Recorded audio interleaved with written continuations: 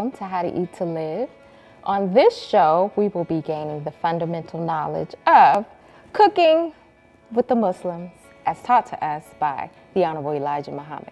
First, let me say this. If you don't have this book right here, log on right now, www.finalcall.com.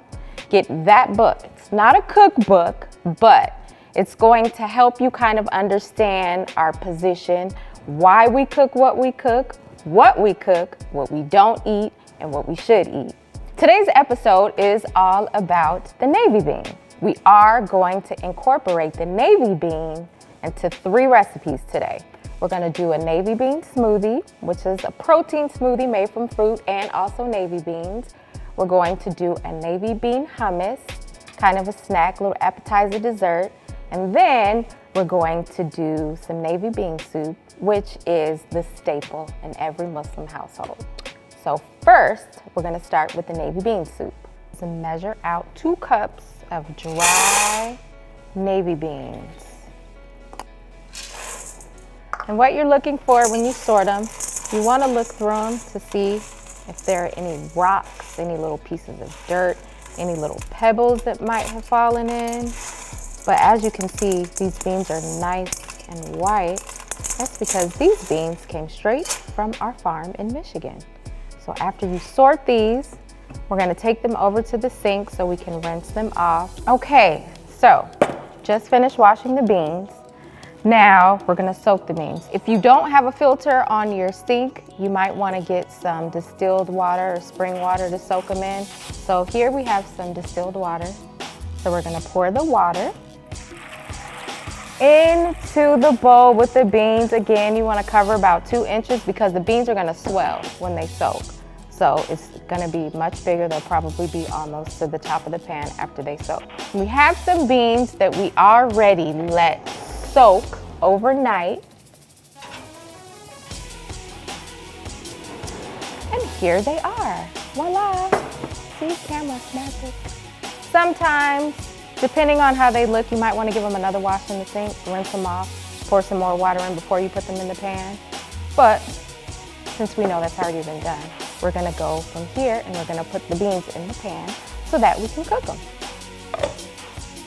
Now, you might have to add just a little bit more water so that the water can cover the beans as much as they need to cover.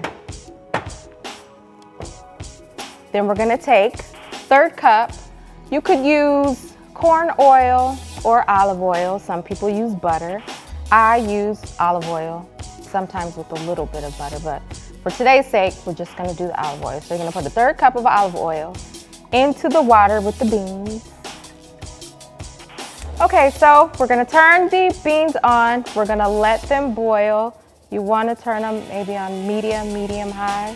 And we're gonna let them boil because as they're boiling, there's gonna be a gas that's gonna form at the top of them, kind of like a foam. And we wanna watch them so that when they start to boil and that starts to happen, we can scrape the foam off because the foam, it's actually a sugar which causes flatulence, meaning will cause you to pass gas, make your stomach not feel so great. So we wanna get that off after these start to boil.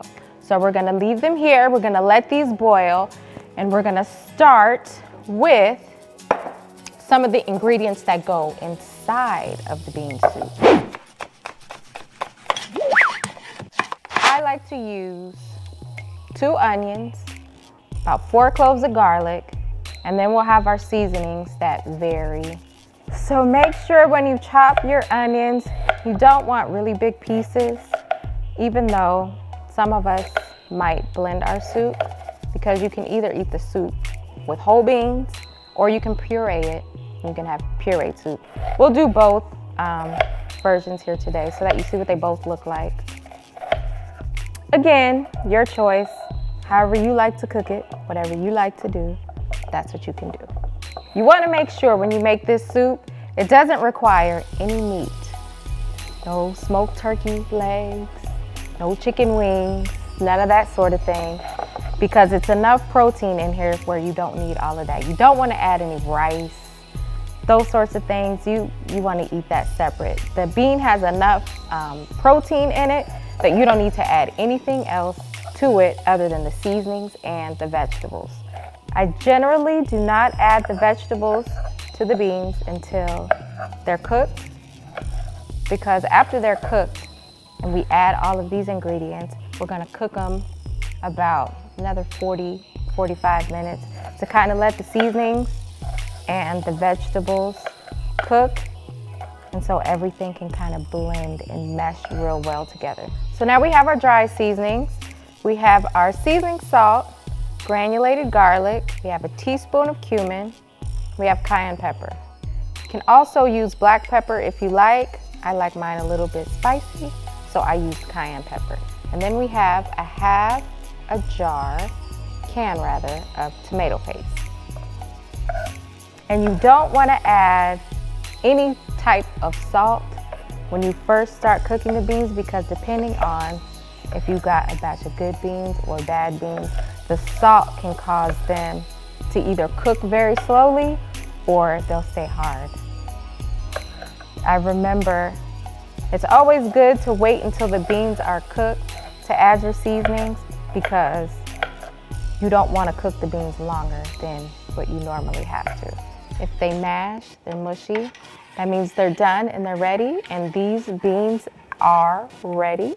So right now our beans have finished cooking. We're gonna add our vegetables. We're gonna pour in the onions, the green peppers, the red peppers, and the garlic. We're gonna give that a little twirl. Then we're gonna add our tomato paste next, because you want it to cook and you want the heat to be able to take the clumps out of the tomato paste, so that when you eat it, it's not clumpy and you get a big chunk of tomato paste in your mouth.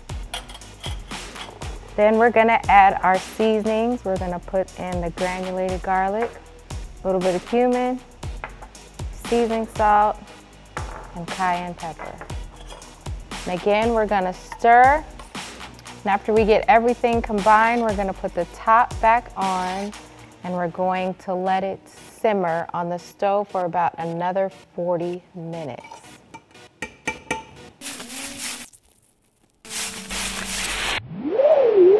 So now we're gonna check our soup.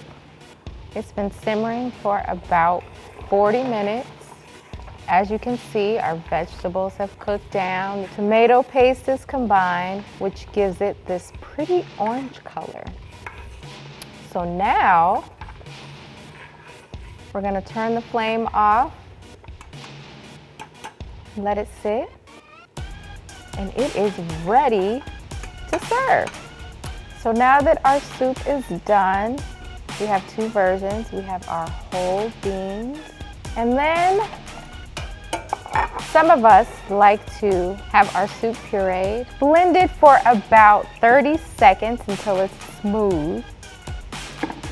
Then we have our condiments. We have a little cheese.